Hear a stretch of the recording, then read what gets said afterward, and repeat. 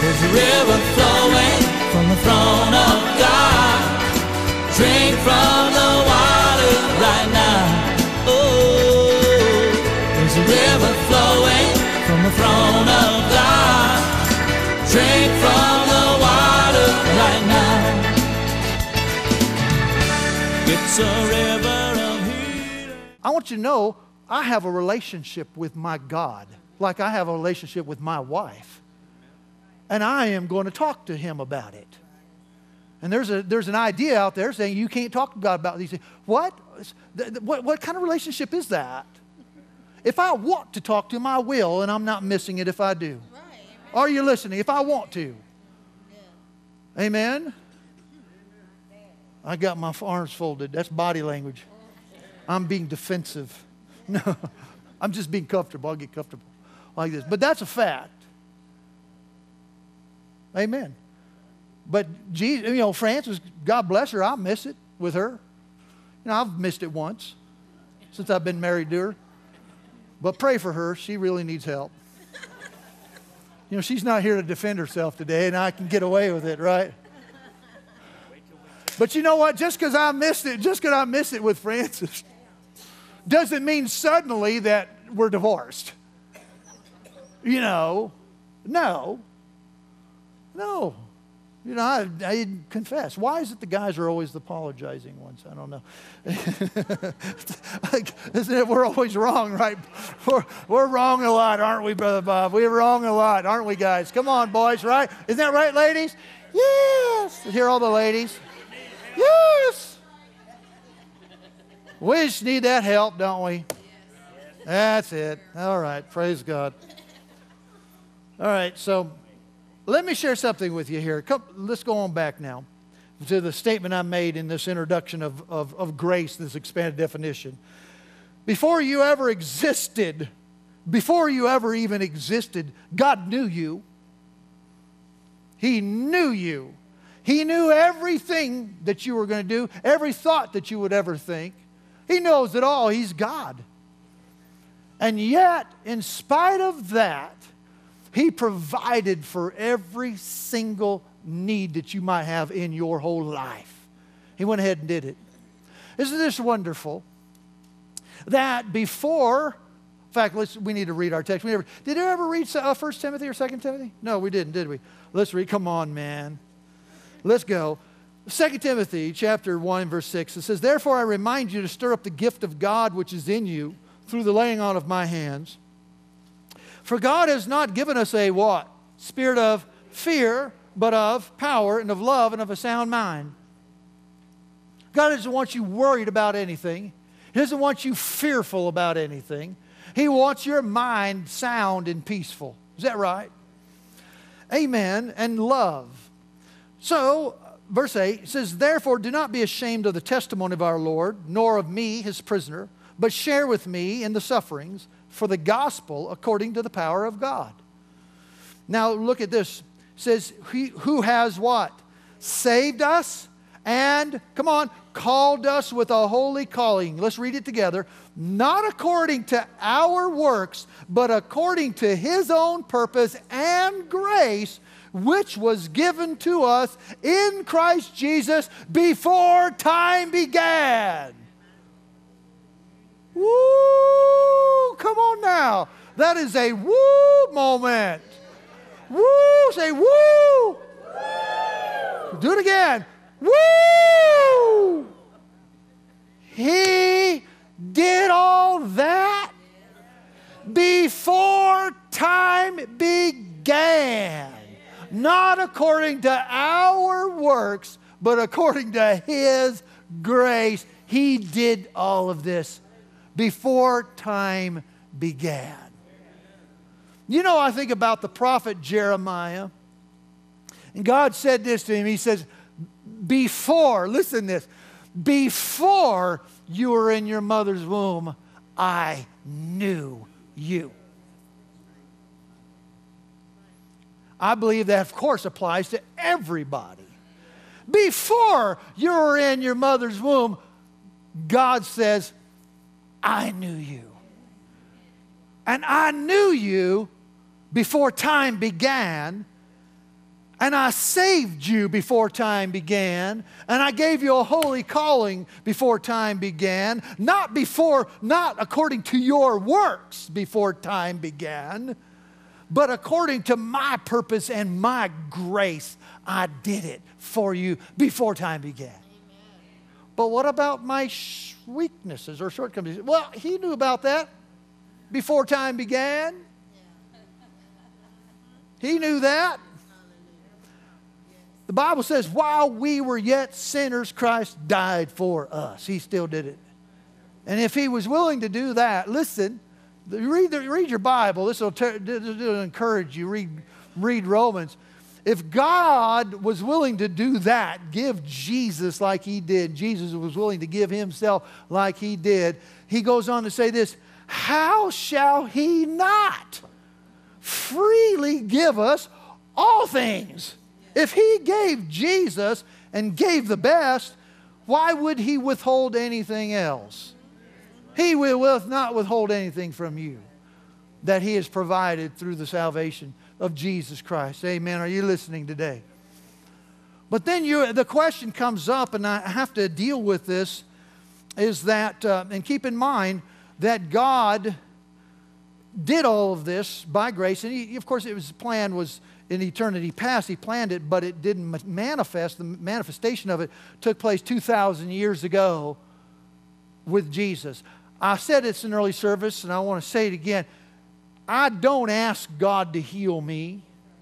I don't ask God for money. I don't ask him for a lot of things that Christians ask God for. I have not asked God to heal me in 30 years.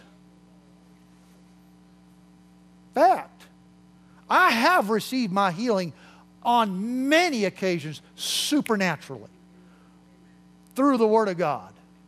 How did it happen? It wasn't because I asked him to heal me. The reason why I didn't ask him to heal me is because he already healed me. I didn't ask him for finances. I don't ask God for money because he already gave it to me.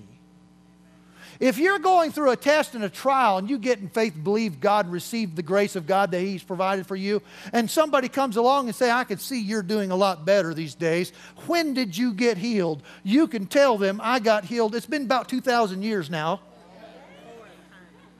Oh, by the way, I'll even take it back a little further. I've been healed since before time began. I've been healed since before time began. Amen. Oh, how'd you get that financial breakthrough? Oh, I got that financial breakthrough before time began. How did you ask God for it? No, I didn't ask God for it. He just gave it to me 2,000 years ago through Jesus. Well, that doesn't make any sense. You're only 35 years old. Oh, excuse me, I'm a lot older than that because he knew me before time began. Oh, you don't have no idea how old I am, really. Seriously. I'm actually really pretty old. Hello, my body doesn't show it. Well, I don't know. Well, maybe. I don't know. Yeah, well, not really. That's how long I've been whole. When did you get healed? When did you get free? Oh, before time. Well, no, so you can identify with what I'm saying. You don't understand the time began thing, before time began thing. So let me bring you up to I'll bring you, fast forward to 2,000 years ago. Let me fast forward to 2,000 years ago. I've been healed for 2,000 years. I've been provided for financially for 2,000 years. Why? Why? Because the Bible says remembering the what? Remembering the grace of our Lord Jesus Christ, that though he was rich, yet for your sakes he became poor, so that you through his poverty might become rich. I don't ask him. He's already given it to me by grace. I receive it from him. This is what faith does. Faith receives what grace has already provided in eternity past through Jesus. It receives it, accepts it. You don't ask God to heal you. You accept the healing. Somebody said to me one day, and God bless them for it because they were coming along in their faith, and I'd been doing some teaching on faith and healing and things like that.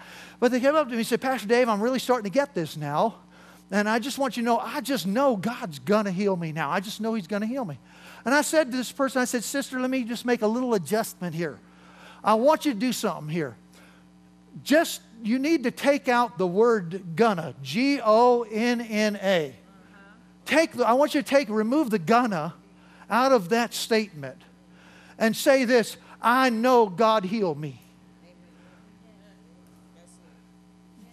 Amen.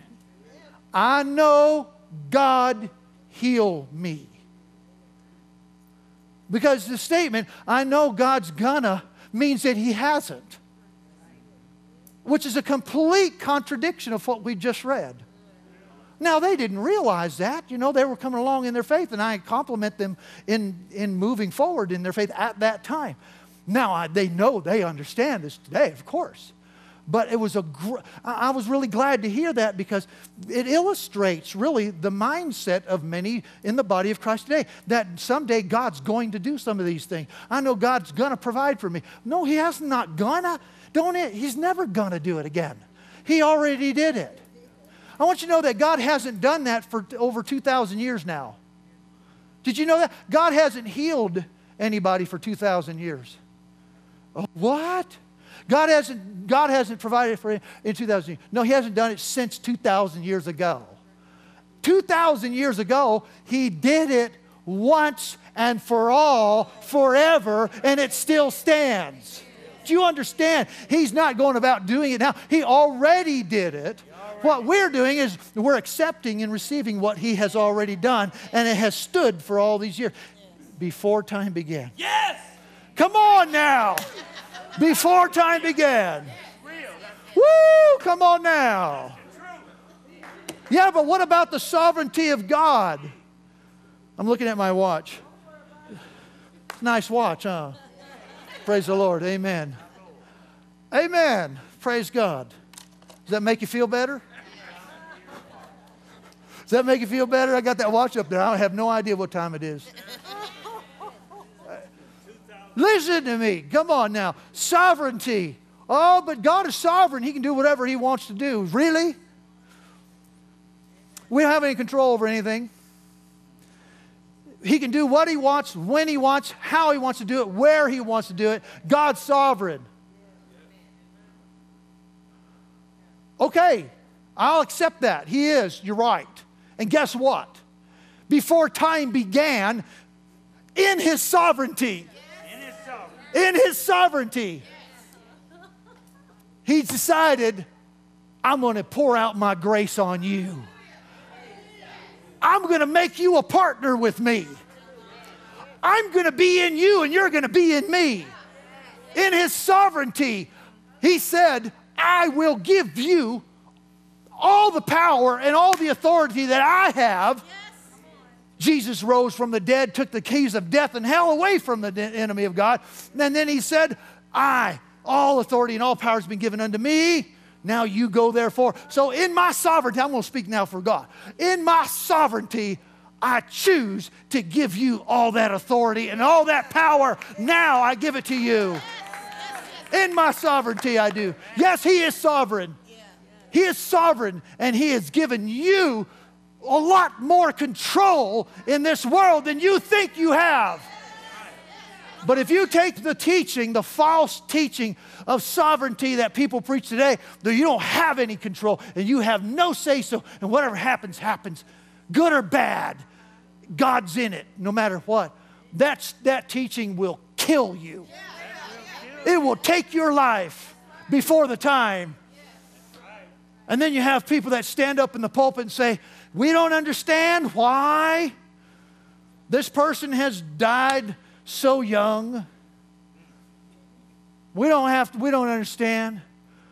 But all I can say is this, that God needed him in heaven more than he was needed here on the earth. I just rebuke that lie. That's a lie.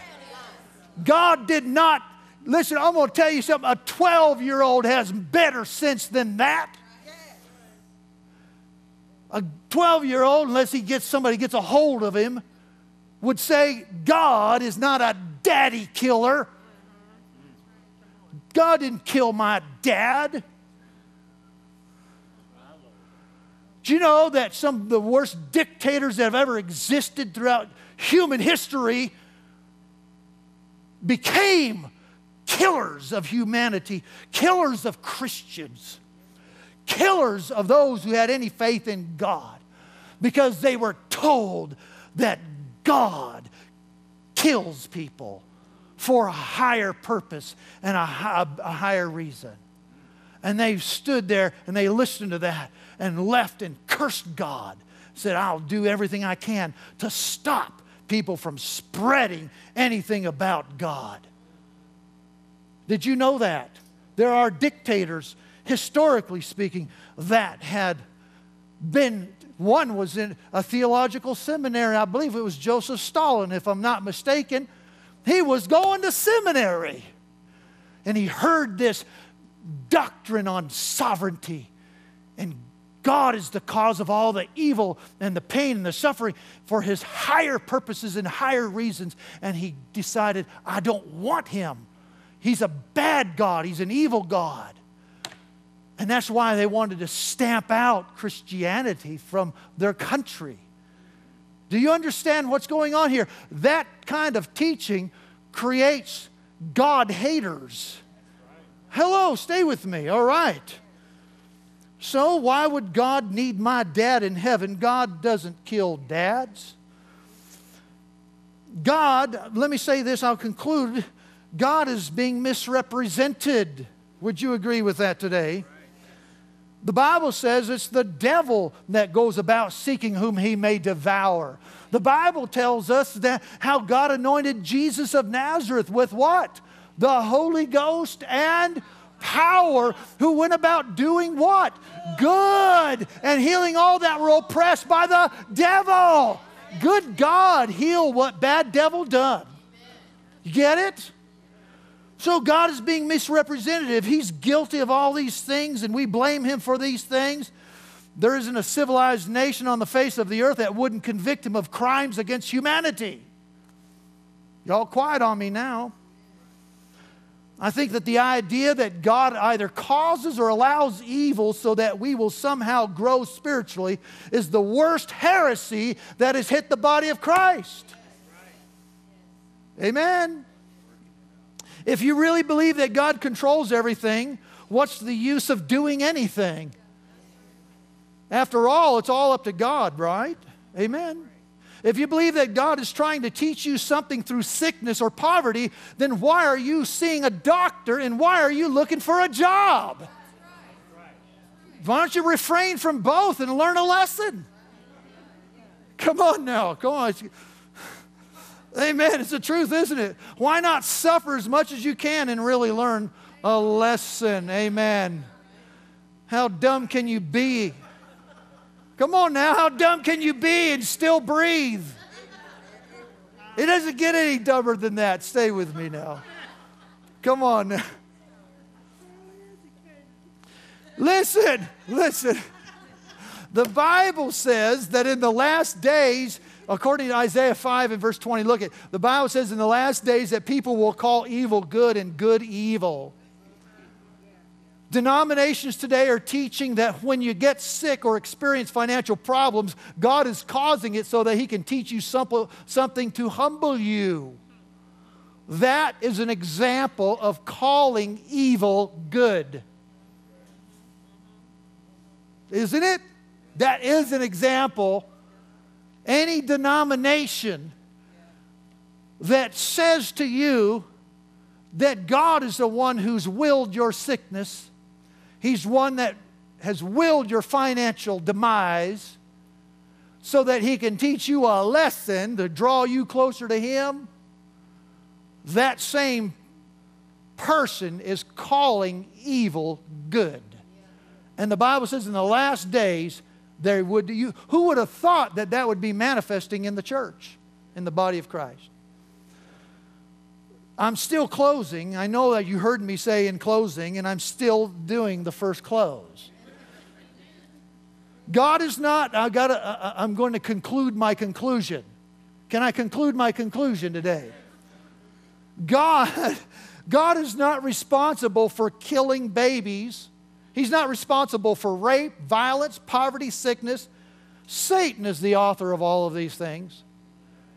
And don't watch the person that on television that has, I don't care how great their preaching is, how great and big their ministry is, but when someone stands, and there are folks out there that do these things, but one person I was watching, I go, wow, this is great. And I don't want to throw the baby out with the bathwater or anything like that, but, when they say, you know my story and my testimony, how I was raped brutally and repeatedly.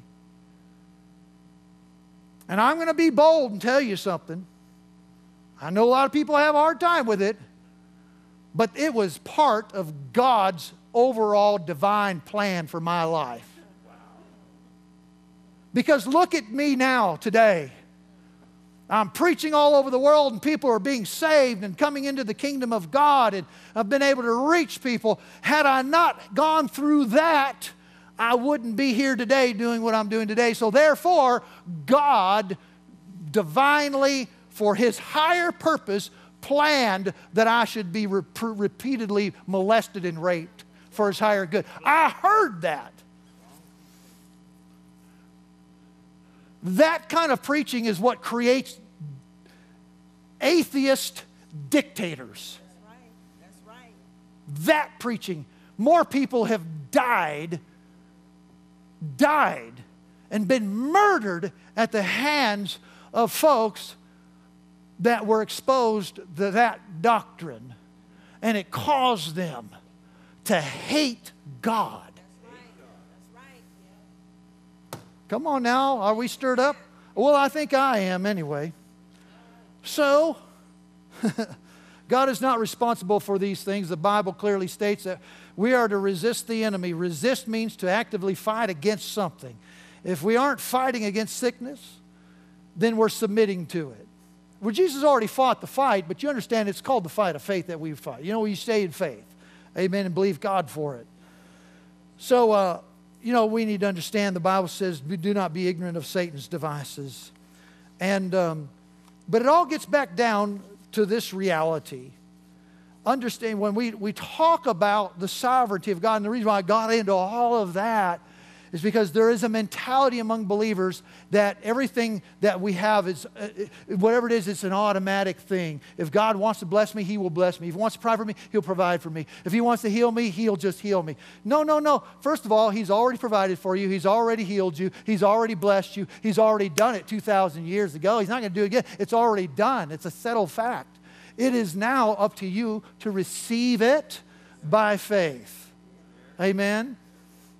And I wanted to get over into that sovereignty part because there is some folks that think that. I had a person here, was a pastor that was here, and we had a pastor's meeting. I'm talking about a pastor, a local pastor. Yeah. And he come in, and Pastor Joey, I think Joey was there when he had it. He's going, oh, are you ready? I'm exaggerating a little bit, but just a little bit. And he was going, I just don't understand it. I pray, I ask God why He's doing this to me. I said, excuse me, what church do you pastor? I want to call all your members and say, get out of there because you're going to die if you stay under that teaching.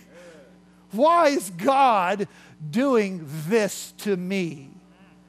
And then there's another guy, he's a famous celebrity, and people go there because he's a celebrity, and he had cancer and lost his arm and his shoulder, and he stands up before thousands of people, and he says, I have to tell you that cancer is a gift from God. Cancer is my friend. If I hadn't have had this, then I wouldn't be being used by God today doing what I am doing. Cancer is not your friend.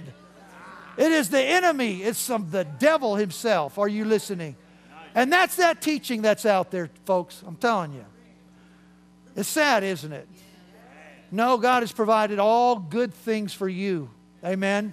All things freely to enjoy. I use this illustration.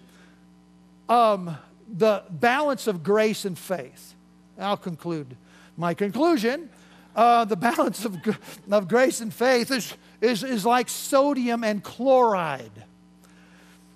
Taken individually, both are poisons and can kill you. But when mixed together, they become salt, which is something you must have in your body to live. Are you listening? So grace without your positive response of faith won't save you. Faith that isn't a response to God's grace will bring you into condemnation. So, do what? Put your faith in what God has already done for you by grace, and you'll have victory that overcomes the world. You receive that today? Amen. We're going to close our broadcast today by talking to you about where you will spend eternity.